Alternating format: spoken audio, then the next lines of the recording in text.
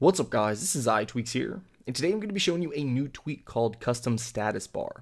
Now this tweak is going to allow you to hide different indicators within your status bar as well as specific features. So you can see right here if we jump into the settings and we go down here to CustomStatusBar and open that up, you'll see that we have a bunch of toggles right here. So if they're toggled off, that means that they're not hidden, but if we toggle something on, then of course that's going to hide it. So let's go ahead and start hiding some things that we have right up here. So if we go over here to battery percent, we'll go ahead and hide that.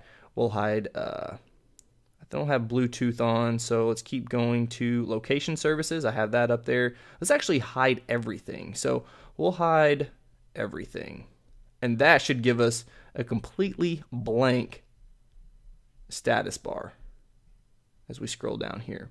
So now all you need to do is just tap respring to apply the changes, and then once that's done, you'll see that we have a completely clean status bar, or actually no status bar whatsoever. Alright, so now that we're resprung, we'll go ahead and slide to unlock, and you can see here that I have absolutely nothing in my status bar. And that's basically what this tweak is going to allow you to do. It just allows you to hide those indicators that are in your status bar. Let me know what you guys think about it in the comments below. And as always, if you enjoyed this video, make sure you hit that like button. If you want to see more of my videos, then go ahead and subscribe.